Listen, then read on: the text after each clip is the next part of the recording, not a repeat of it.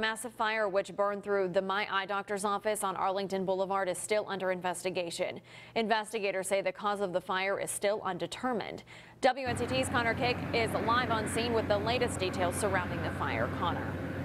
Officials say that the fire was so bad that they have not been able to determine where in the building the fire started, or they have not been able to cause the cause of the fire either. Now, adding that it may take some time to figure it out, investigators have dismissed all claims that an airplane flew into the building. The flames started on Sunday afternoon and didn't stop until yesterday afternoon, almost 24 hours later. The MyEyeDr is moving staff and patients from the location to their other location on Greenville Boulevard. They apologized for having to change, but just wanted to know would I come over here to get my appointment, and I told them I would.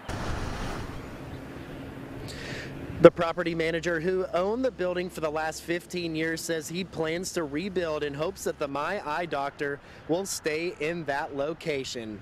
No one was inside the building on Sunday, and crews that responded reported no injuries. But believe it or not, right now, I don't know if you guys can see it, but there is still a little bit of smoke coming from the building over top of my shoulder here.